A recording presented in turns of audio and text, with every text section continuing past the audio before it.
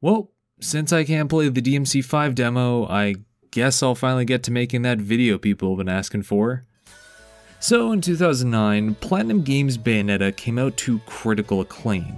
The characters were fun and enjoyable, it had an amazing in-depth combat system with accessories and tools that further added to it, and the ending was easily one of the most ridiculous, over-the-top conclusions of anything, all of which we covered in a previous video.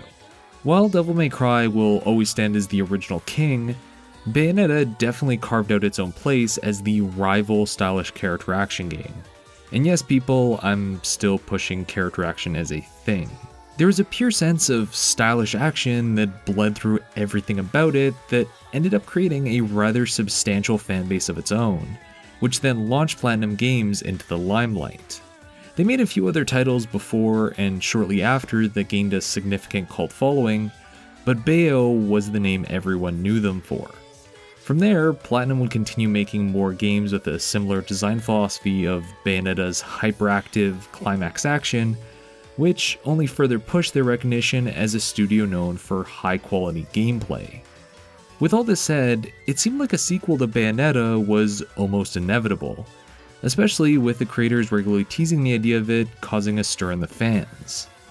But that raises the question of, how would someone follow up something as bombastic and crazy as Bayonetta? Sequels almost always feel the need to escalate what the previous installments did, either through mechanics or the story. So where do you go from punching a god into the sun? Well, only the creators would really know. So earlier this year, I traveled all the way to the Shin Omeda building in Osaka, Japan, where the Platinum Games office is located, in order to find out. Only to get told to get lost. Which means I guess I'm gonna have to do this one on my own. Well, there's only one way to ring in the new year, so let's dance, boys. Welcome to my Bayonetta 2 retrospective.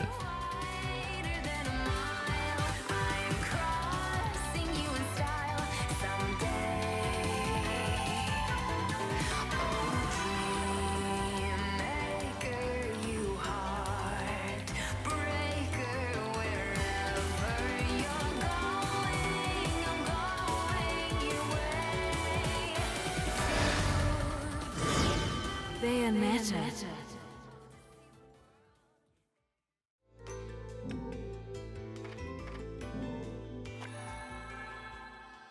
So, very much like the beginning of Bayonetta 2, let's start where the last game left off at.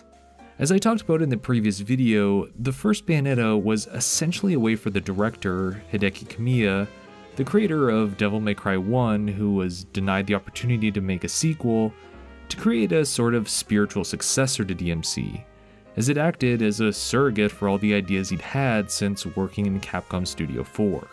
So he and the game's producer, Yusuke Hashimoto, were ecstatic to see the critical success the game gained upon its release, and started progressively throwing around ideas for what they could do for a possible sequel almost immediately after.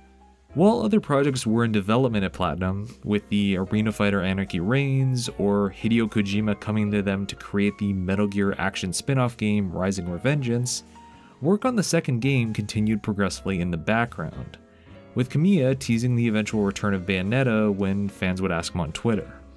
However, as it would come to be known, Kamiya wouldn't be, at least in the same way he had before.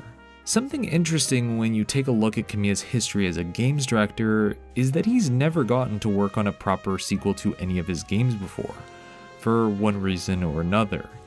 With DMC, Capcom went to a different development team for the second game. With Beautiful Joe, he was busy with Okami at the time of the second game's development, and then with Okami, the development studio, Clover Studios, was closed shortly after the game's release, leading to the formation of Platinum Games. And this trend seemed to have followed him all the way to Platinum. Likely due to working on other projects at the time, and other issues that we'll come to shortly, Kamiya ended up not staying on the sequel to Bayonetta as its director, further continuing this trend that he had come to terms with at this point. However, Kamiya did stay on as writer and supervisor for the project since he was the one that came up with a lot of the lore of Bayonetta's world, while Yusuke Hashimoto, who acted as the producer for the first game and did a lot of programming and art design work throughout the industry, acted as the new director. Aside from his jack-of-all-trades skill set, Yusuke was extremely familiar with the first game, even designing most of the enemies used in it, so it was a logical choice to make him the one to oversee the sequel, with Kamiya giving advice to the team while he continued to develop other projects. With a lot of the devs from the original Team Little Angel returning for the sequel, development for Bayonetta 2 seemed to be going extremely well from the start. However, as it continued, a much bigger problem came up. Early on into the game's development, Platinum's longtime publisher Sega became disinterested in publishing a second Bayonetta game. While the first game sold fairly well for an original IP from a fairly unknown studio at the time, it didn't sell well enough that Sega was willing to go in on a sequel, especially because the company wasn't doing so well for itself in the early 2010s, and was racing to the mobile market as it started shutting down Western branches and arcade centers in Japan left and right. So their publishing deal with Platinum wasn't renewed, with Anarchy Reigns being the last game of theirs to be published by Sega, which meant a lot of trouble for the titles the dev studio had in the works. Metal Gear Rising: Revengeance, which was already deep into development, was being published by Konami rather than Sega, so it wasn't affected by this sudden change. But this lack of a proper publisher resulted in Bayonetta 2 languishing in development hell for quite a bit. Now, Platinum could have potentially kept working on it on their own, but Bayo 2 was planned to be an even bigger game than the first, so it needed the extra assistance from a publisher to help fund the necessary development costs of something this large scale. Platinum shopped around Bayo 2 to a few other studios to find someone to help publish and fund the game, but no one seemed really interested in it, and for a while it looked like it wasn't going to go anywhere, resulting in the game being terminated completely. That was until Nintendo descended onto the studio, who agreed to step in with additional funding for the game under the preface that it would be exclusive to Nintendo. At the time, Nintendo's successor console to the Wii, the Wii U, was in early development, and Nintendo was scrounging up developers to make titles for its launch window. They were already working with Platinum on their Super Sentai homage Wonderful 101, which up until that moment was being made for just the Wii.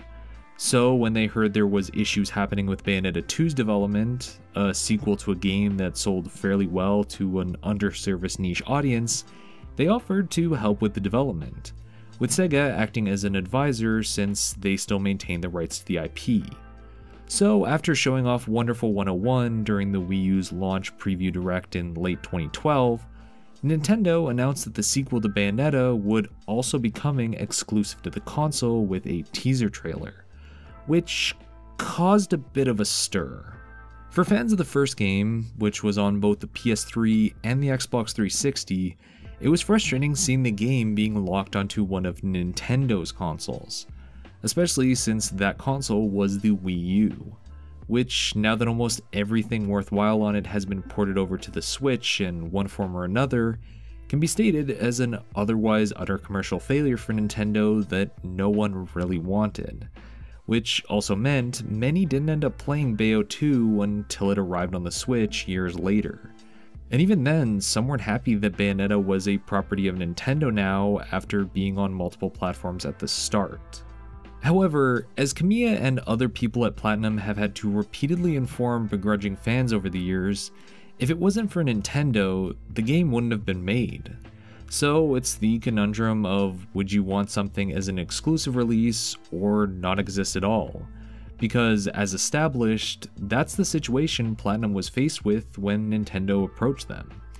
Yes, it would be nice if the game was released on other systems that, well, people owned, but in a world where consoles have to be sold, exclusives are a sadly necessary sales tactic. And in a way, it worked for Nintendo, if only marginally. I know I bought a Wii U largely so that I could play Bayonetta 2. However, that wasn't the only concern going on leading up to the sequel's release in relation to Nintendo. Exclusivity aside, there was also an underlying fear that Nintendo was going to sanitize Bayonetta. The first game became well known for Bayo's very sexualized character and riskier sequences in the story that were both campy and self-aware with how exaggerated they were, whereas Nintendo is known for being very family-friendly with the games that are under their publishing umbrella. So there was an assumption that they might strong-arm Platinum into toning it down. But with that in mind, would Nintendo have agreed to publish the game if they weren't already aware of what they were getting into? In fact, going from interviews, the Nintendo producers that oversaw the project gave the devs at Platinum a lot of creative control and free rein on it, trusting that they knew what they were doing after working with them on Wonderful 101. Though Platinum did play certain things safe considering who their new publisher was. So some possible alternate costumes that were drawn up didn't make it in for likely valid reasons.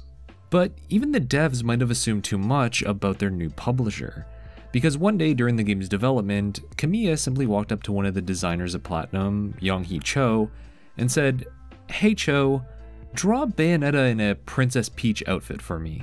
Thanks." And then just walked away, leaving the designer baffled, possibly wondering if this was just for his personal collection. I mean, would Nintendo really let them put Bayonetta in some sexy cosplay based off one of their most iconic E for Everyone characters? Platinum was a Japanese studio, and as such had a lot of diehard Nintendo fans in its employ since they were the OG Japanese game studio. So when it was confirmed that Nintendo was going to allow them to incorporate some of their classic properties into their game for some fun fan service, they were extremely excited at the idea of it. Nintendo was surprisingly willing to allow Platinum to include some of their best-known IPs in Bayonetta 2 in strange and unique ways, from alternate costumes and references to Star Fox and Metroid, and even using Mario's classic Chain Chomp enemy as a main weapon once you beat the game on hard mode, which supposedly the director requested assuming he would be told no. Upon seeing preliminary designs, Nintendo went so far as to ask that their Link costume be a bit more revealing to better suit Bayonetta's general aesthetic. So as more directs, trailers, and Platinum blog posts came up, the public started to see that this was still the same Umbran Witch that they loved from Bayonetta 1, which was helped with the fact that the game was being released along with an updated version of the first Bayonetta so that those who never played it could catch up on story details, since it was never put onto a Nintendo console. Despite some concerns that Bayonetta wouldn't fit with Nintendo's overall brand, the company was all too ready to pair it with the rest of its IPs, which likely played no small part in the Witch's inclusion into the Smash Bros. Roster years later, while maintaining what it was that the fans loved about it in the first place. But this is all the superficial Nintendo dealings. While being able to turn the jets into R-Wings or transforming into Samus's Morph Ball are fun little inclusions, there were design elements that only Platinum could handle, especially when it came to evolving what they did with the previous game.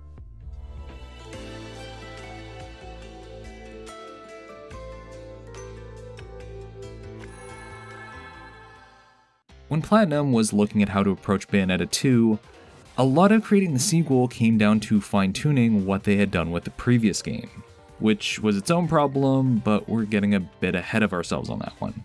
Platinum Games never had created a direct sequel to one of their works before. Anarchy Reigns doesn't quite count since it was more a spiritual successor to Mad World than any type of proper follow-up. So there was a lot of self-reflection on how they could build on their work, examining what problems players had with the first, making improvements to the designs, even just going as far as noting how the enemies only had one animation for when they were hit, no matter the direction of the impact. Hashimoto and the rest of the team went over all the elements they could improve on in order to make a game that could top the first. And one of the most noteworthy changes from the start was the visual aesthetic. One thing I noted when looking back at Bayonetta 1 after playing 2 was how drab it looked in a lot of scenes. There was some stunning visuals and fight choreography, but as a whole, there was an overabundance of grays and dark shadows in everything, likely to go with the ancient witch motif of the main character. But this resulted in a lack of contrast in the color palette, making it look slightly dingy when paired with the amount of gold lighting throughout. And this is a conclusion the development staff came to as well. When going over the original game, they came to the same result about the visual aspect and lack of color contrast in the world and wanted to fix that, starting by changing the base tone used. When creating a game early in the development stage, the conceptual designers/artists will sometimes base the game's visuals and/or tone off a base set of colors, then continue to build off that. Something the Persona games have been doing for years at this point. And the artists at Platinum did the same when they changed the color theme of 2 from the red and black used in the first game to blue and gold, which ended up influencing the entire game's aesthetic, and made it more vibrant as a result. Even simply comparing the prologue chapter of the first game to the sequel, you can see how drastic the differences actually are. Both involve a section in the city streets and a fight atop a flying vehicle with some over-the-top fight sequences, but when you look at the two together, the second game visually pops more. Not simply because the situation on display has more going on, or it had better graphics, but because there's more colors present that complement each other. The blue of the jet and angels along with the golden accents on each of them, the fleshed out cityscape during a light snow, and then as the chapter progresses and the enemies shift from the typical angels to Bayonetta's rampaging demon summon, the overall color tone shifts to a darker palette to both go with the demonic boss fight climbing a skyscraper and the change in status quo, before concluding on a setting sun as the fight comes to its conclusion. The first game had a lot of great sequences, but when looked at as a whole, the art of the second was a massive upgrade, especially later on once it gets to its most stunning visuals. Though, while the overall art direction of the game was given a drastic overhaul, the most notable change that can be seen in this intro is the redesign to Bayonetta herself. The original design for Bayonetta was intended to be a modern, fashionable take on the classic witch archetype, hence the hair being in a sort of French twist in order to emulate the typical hat they're often depicted with. And as an entirely original character, it was a strong look that made her immediately recognizable. But given her character was this stylish fashionista type, it felt wrong to have her maintain the exact same look in a new game. So Mari Shimazaki, the freelance character designer who spent draft after draft trying to perfect Bayonetta's first design, returned for the sequel in order to give the witch a brand new look. This wasn't a simple change of the shirt or adding a jacket, however, because due to the gameplay element of her clothing/hair being a weapon during her wicked weaves, and the fact the player needs to be able to clearly see both the enemy and Bayonetta herself during combat, which was an issue they had trouble with the first time around, there had to be a lot of consideration into what could be changed. So going with the base tone shift between titles, the red that the original design had was swapped for a bit of blue, with her outfit being recolored slightly, even changing her trusted gun Scarborough Fair to Love is Blue as a way to fit the new aesthetic of the game and her own design. Along with those changes, her haircut was given a stylish new pixie cut trim, and the hair fringes off her arms were refashioned into a new poncho/cape design from some older concept art that was made to be a bit more sleek. Altogether, which gave her a specific new look that was mature yet intimidating. Luxurious, but also a bit fierce.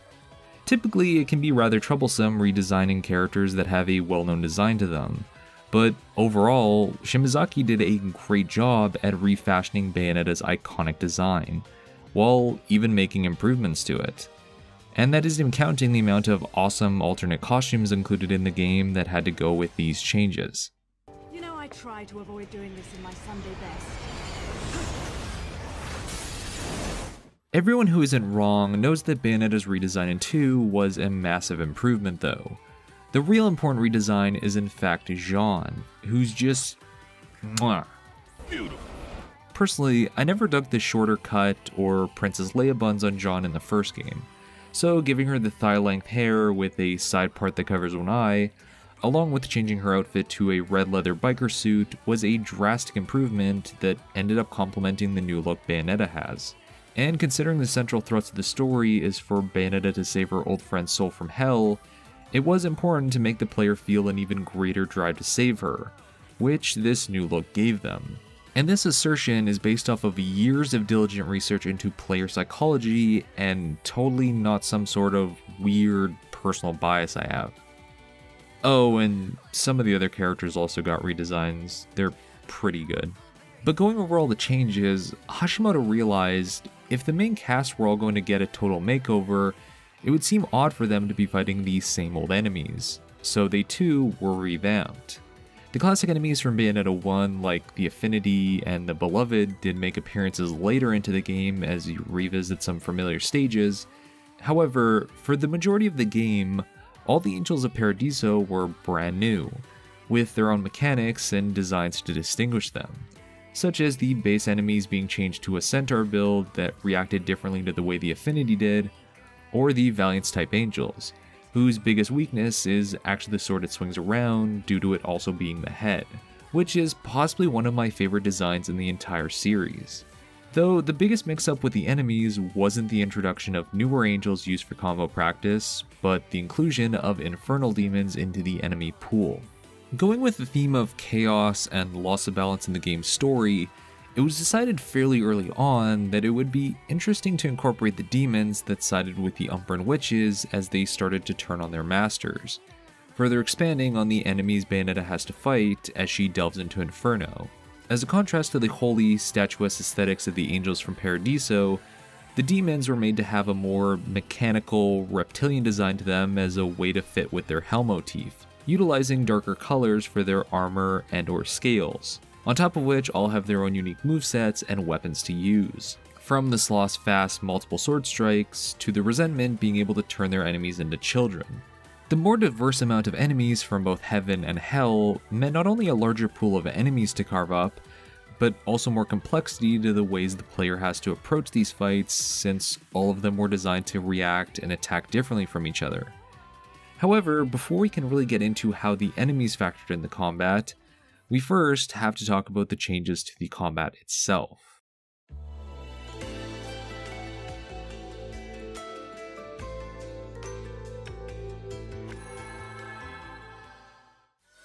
Now, the most challenging thing to approach when it came to developing a sequel to Bayonetta was the gameplay. Platinum Games has always created titles built around the concept of feeling satisfying to play, which the first Bayonetta alone highly demonstrated. Perfectly pairing an attack with a Moon of Mahakal accessory, a really good aerial combo with a quality red hot kick, even just getting the final press of a combo to get the impact of hitting an enemy with a massive fist was all so satisfying. The concept of Witch Time itself was basically designed around giving the player a reward for pulling off dodges at the last second like a badass. So with Bayonetta 1 already being this high class level of combat design, where was there to really go? With 2, the overall mechanics of the combat was kept largely the same. The ability to equip weapons to both Bayonetta's arms and legs, changing up the combos that you can do depending on which you pick, a combo scoring system built around maintaining your damage output and using taunts and witch times to maximize the results, with approximately 6 seconds between hits before it's reset, and the ending of interrupted combos resulting in a powered up Wicked Weave attack. However, knowing how certain players abused it in the previous game, the devs additionally depowered the punch-kick-punch combo, as they understood it was an easy way to repeatedly spam Wicked Weaves, and wanted players to have to experiment and play around with some of the new weapons and mechanics. Though some still carried over similar aspects to previous weapons that were found to be vital to the gameplay. There's a sword weapon like Shiraba with Rakshasa, though now it's dual swords and has an alternate foot model to allow more versatility. Undine replaces Daraja as the elemental type weapon with a heavier impact to it, though trades in some of its built-in speed to get that, along with removing the charge bomb attack, possibly as a way to nerf some of the mechanics that people had a tendency to spam, which I'm not 100% sure I agree with. Along those lines, Kushadra was replaced by Urana as the whip-type weapon, with a lot more crowd control and range options to its combos, along with being able to grab enemies and slam them around, including larger boss-type enemies if they're vulnerable. However, I'm not sure why the ability to drag yourself towards your target was replaced, as it was a key element of how the whip was used in the previous game. This change doesn't make Alruna any less useful, but it's always odd seeing a key part of a toolkit removed with no clear reason why. Design change gripes aside, each weapon has their own skill set and viability for getting those pure platinum ratings if used correctly along with others, as every weapon has their usefulness and unique combo list to it depending on what it's equipped with. So synergy between them can play a big part when learning how to utilize them to their fullest. Kafka, for example, may seem weak, only being really useful in a certain boss fight at first glance, but its long range, quick shots, ability to pass through defenses, and power to attack multiple enemies or stack them onto one in an instant with its bullet climax functions means it has a lot of uses when mixed together with some of the closer range weapons. Salamandra, on the other hand, is more about chipping away the enemy's defenses with extended close range attacks, with a timing mechanic to it that allows for more hits if released at the correct time, which ups the combo rankings that it can earn, meaning it's extremely useful for earning pure platinum ratings. And while Lieutenant Kilgore will always be my favorite weapon of the series, and I would have liked to see it return, Takumi Kazuchi, followed by Chain Chomp, comes in a very close second, as they have a satisfying amount of impact to their attacks and combo enders, and are good setup weapons for combos due to the amount of stun they can do, especially after a full charge hit. Yes, at a surface level, some of the tools in Bayonetta's arsenal don't appear as strong comparatively, and a couple of them do have more advantages to them over others when it comes to getting the most out of the combat, but all of the weapons do have a lot of uses to them, with none of them being entirely useless. And the fun of the game is experimenting with what works and how to best utilize them along with your individual playstyle and the mechanics given to you. Which brings me to the first major mechanical change, and that is the Umbran Climax. In the previous game, there was a sort of lore-based mechanic exclusive to larger boss fights called Serious Mode, which changed all regular attacks to bigger Wicked Weave type ones, and upped the power of the actual Wicked Weaves that would end combos. But in 2, it was changed to act as a form of Devil Trigger that could be used on command if the player had enough magic stored up. On top of making it usable at all times, allowing you to deal more damage to a wider group, Umbran Climax also buffed the Wicked Weave enders with full summons of demons associated to the weapons being used, further maximizing the impact finalizing combos had. In terms of mechanics that utilize the magic system of the game, Umbran Climax effectively replaced the Torture attack, or at least made it less essential to the combat. The Torture attack still has its place if you want high damage on a single enemy with a lot of health that needs to be gotten rid of quickly, but Umbran Climax is much more versatile across the entire game, as powerful enemies can be tortured, and is essential when dealing with groups of enemies since the attacks have a huge amount of range and stun lock. On top of that, another major benefit to Umbran Climax is it grants Bayonetta a bit of super armor, as well as a way to break free from enemy attacks that lock you in place due to the burst that happens upon being triggered. The Torture attacks, while having a fun camp value to seeing Bayonetta put her enemies through some heavy BDSM moves, felt like it slowed down the combat a tad, stopping to have a 5-second button mashing QT, whereas Umbran Climax was a good way to up the amount of damage while keeping the fast-paced combos going. So while it can feel a bit broken in places, it was a massive net gain to the actual gameplay. Combat in these games is massively improved the more choices the player is allowed to make, from weapons, mechanics, and abilities, which Bayonetta 2 gives in spades. Between the different weapons that can be selected, a lot of returning skills and accessories, and Umbran Climax. But it also expects the player to be able to handle more from the combat, and that is expressed most in how the enemies react to the player in the game. Almost every enemy in 2, at least the mid-sized ones and up, has a stronger defense to them, being able to shrug off attacks with a block move if they aren't completely stunned, or being able to use dodge moves, which was also a thing in 1, but was increased a bit with the sequel as a way to push you into getting better with the mechanics. And this is where things like Witch Time, Umbran Climax, and dodge offset mechanics were given more importance to the game's overall design, as they are key ways of opening up enemies for longer combo strings. This tweak to the combat results in many enemies feeling less like combo fodder and more like an actual challenge to Bayonetta, since you had to work a bit harder to make them vulnerable. And without relying on things like the on-fire angels of 1 that actively damaged you if they weren't caught in the slowdown time, or gold angels that remove the witch time mechanic entirely. Now, it's understandable why these tweaks can be frustrating to some players, as enemies blocking has been a heavy criticism of the game for years, which has validity to it. Being in the middle of setting up a stylish combo string, only to be halted in your tracks midway through because an enemy wasn't stunned can be frustrating, especially for those coming off the first game that want the same pure combo potential that it had. However, I'd argue that this was an improvement in the long term, or at least makes it more interesting. In 2, the player has to better balance offense and defense in what they're doing, as enemies are no longer just offensive themselves. Mashing buttons in order to get out constant wicked weaves isn't going to keep every enemy stunned as much as in the previous game, so you need to keep a better eye on how they might be reacting, and put them in a situation where they're more vulnerable, whether that's getting them into a proper stun state, into the air, or going into witch time.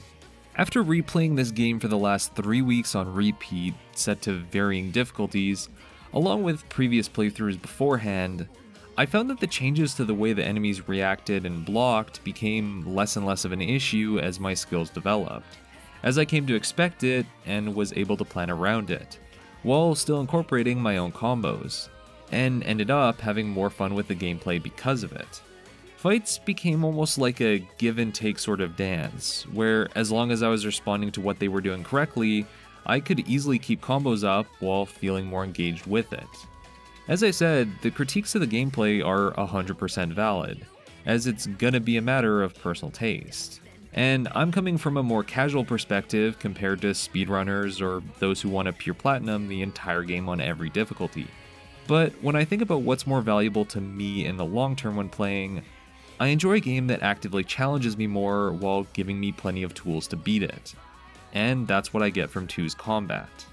And with that said, now that probably a healthy percentage of people watching this have tuned out entirely due to those spicy hot takes there, that brings me to the part that I know only me and 5 other people care about, and that is the writing of Bayonetta.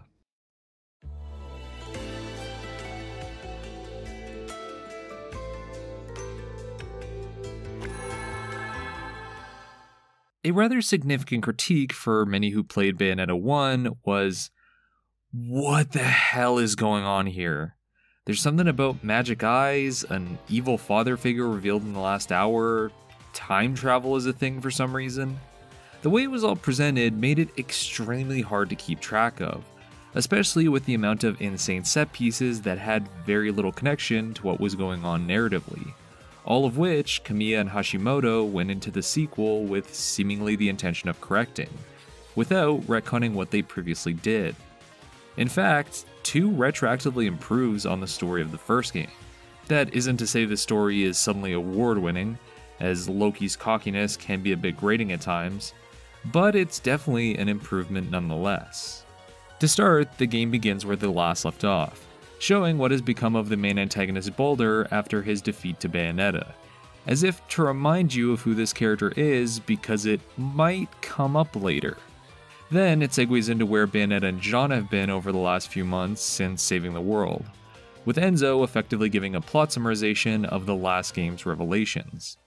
Some witch with amnesia goes around calling herself a weapon, and it turns out she really got stuck with a kid's nickname. That shit's rich, I tell you what.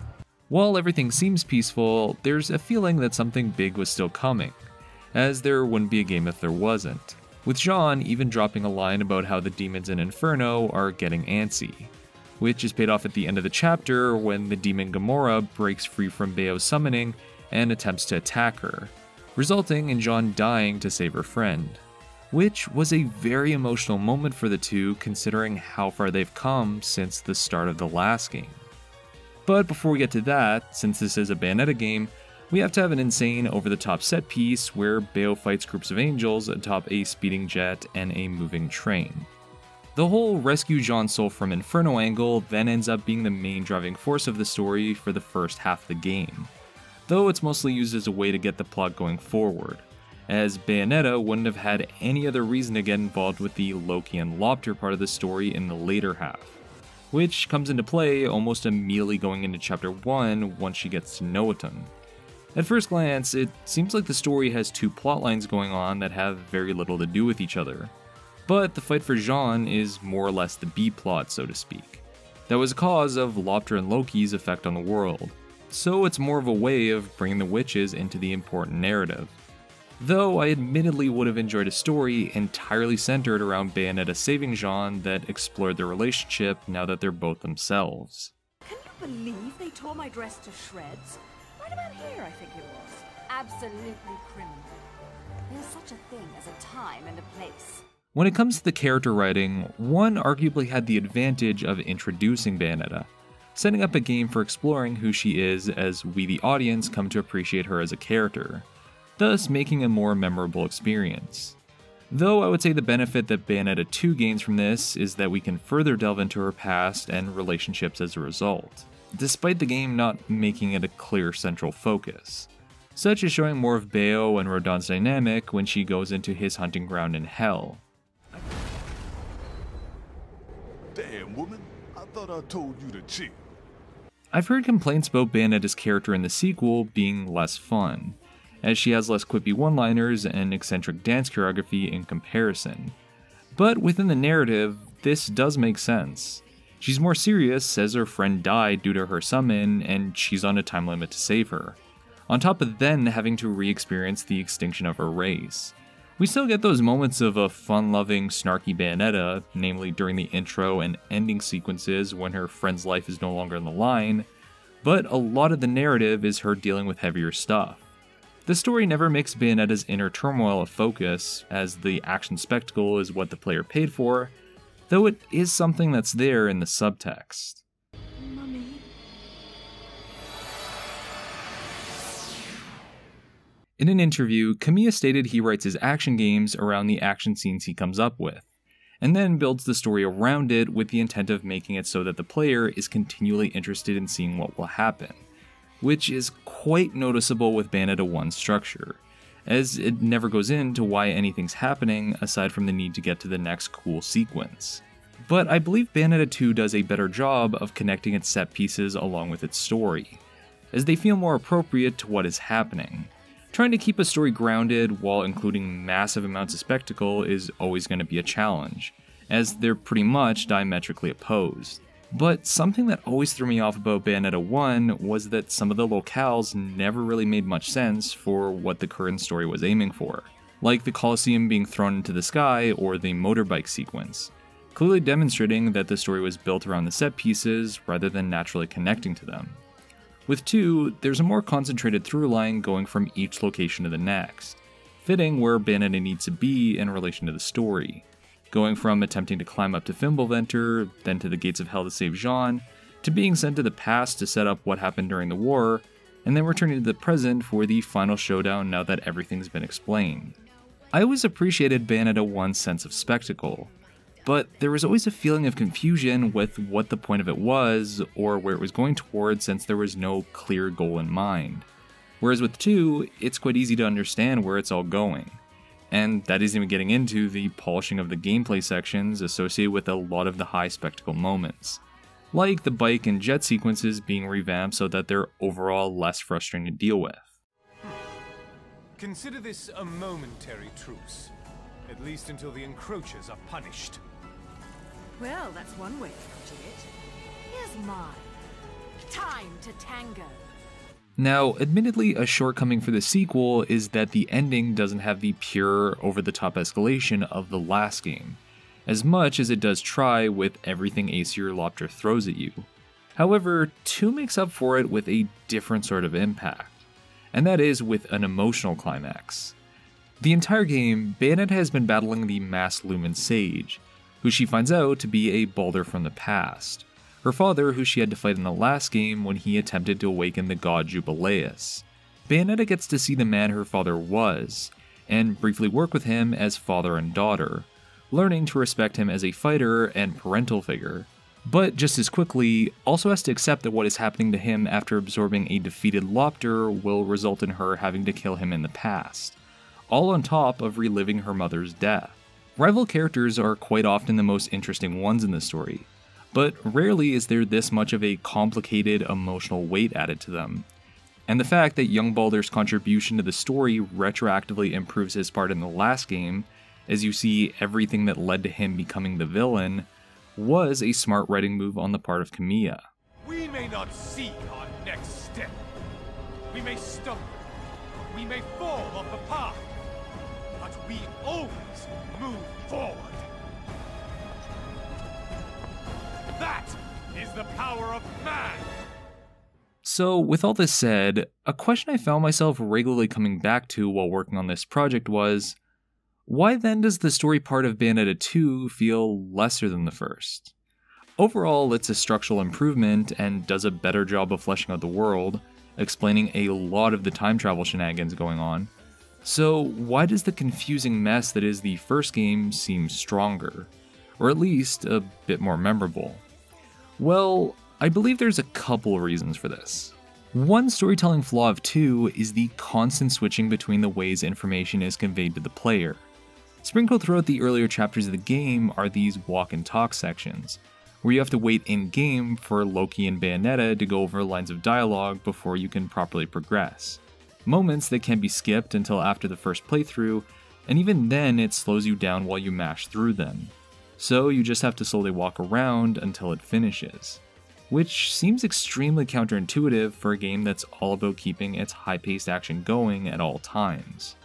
I understand that these bits are meant to give a bit of character exposition to the player, but they bring both the gameplay and story to a grinding halt for about a solid minute, which ends up hurting the general interest of what's even being discussed in these sections. These admittedly only come up a few times, but then there's also the animatic scenes that are a much more common storytelling device, which can look quite nice, as the clock framing was well designed, but when I think about how the visuals could be improved by having fully motion sequences, as you'd be better able to see the nuances of characters changing expressions or the impact of attacks, it's hard not to see these as a downgrade. I'm unsure if this was a stylistic or budgetary decision, as it's used so often throughout the entire game and is even spliced in with the regular scenes at random, but I think the story would have been greatly improved by uniformly sticking to fully motion cutscenes, since that is where it shines most. Weird framing devices I can partially ignore though, as it's mostly a problem with the presentation and was something that can be found in the first game. To me, the biggest issue with the story, despite the overall improvements it makes to Bayonetta's world, is that it lacked a compelling final antagonist. Baldur is a solid rival character throughout the story that develops as it continues, but Lopter themselves don't have anything that makes them truly stand out, which hurts the rest of the story, since a great true antagonist is what the game really needed.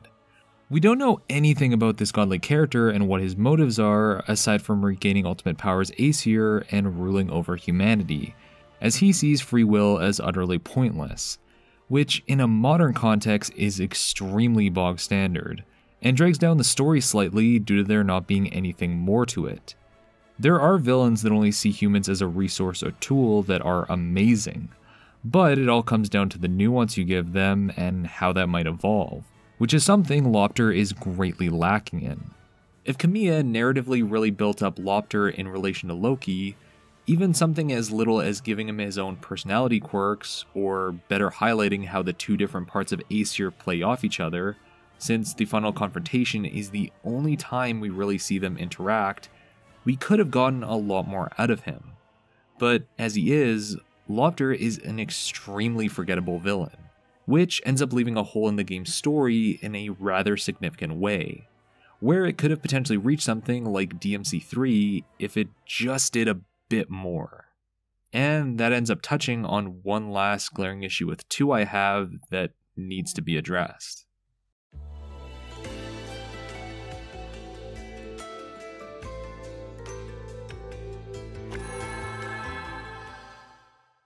At the end of the day, Hashimoto and the rest of Team Little Angels had the almost impossible task of taking something that was already stellar to begin with and improving on it with a sequel, which they did a very admirable job of, as it removed a lot of the design faults of the first. No more single button QTE fails, a more fleshed out story, a generally better art direction, and improvements to an already great combat system that, while remove some key elements that are sorely missed, added in mechanics that kept you on your toes. Taken as a whole, Bayonetta 2 was a strong follow-up to an already amazing game. However, this all ends up highlighting Bayonetta 2's biggest fault, and that is that it had to follow up Bayonetta 1. Despite polishing everything done with its predecessor and refining it, 2 results in being a bit less memorable as a result, since it's not standing on its own merits in the same way the first game did, presenting itself more like a 1.5 director's cut than a fully fledged continuation. Bayonetta 1 came out as a major surprise to a lot of people from a relatively fresh developer, and years later, the company would be known for it. So it's challenging to really evolve or change it too drastically without potentially stepping too far from what it was the people enjoyed about it. Even within this video, it's impossible for me to really talk about what this game does well without eventually comparing it to its predecessor, and that's because the devs designed it with that in mind. Bayonetta 2 is a quality game, there's no denying that, but paradoxically its biggest struggle is that it only treats itself as a sequel, as the next one. Like the second child trying to prove that it's better than the first kid by doing all the same things better. It was so concerned with improving on the first game that it didn't reach as far as it very well could have, and knowing the skills at Platinum with everything they've made before and after, there was definitely some untapped potential there. Hopefully with Bayonetta 3 announced, assuming we eventually get more than a 10-second teaser trailer, we will see a fully fledged sequel that meets all the potential Platinum has. But only time will really tell on that one. Now, before I go, since this is my last video of 2018, I'd like to thank everyone who's taken the time to help this channel grow this year, whether that's subscribing, leaving likes, or commenting, even when it's opinions that differ from mine, or just asking if I'm a furry. I'd especially like to thank those of you who've supported me on Patreon over the last 6 months, as it means a lot to me that people are willing to support my work and makes me want to work that much harder. When 2018 started, I was just pushing past 3K subs, and now I'm on track to multiplying that by tenfold by the start of 2018, which, while still small in the grander scheme of things, is a much larger amount of growth than I ever expected to see. And it's thanks to all of you watching. And going into the new year, I hope I can continue developing my skills so that I don't disappoint you all who took the time to listen to some dude with a cartoon fox avatar talk about games and anime. So with that, thank you everyone for watching, and I'll see you in the new year.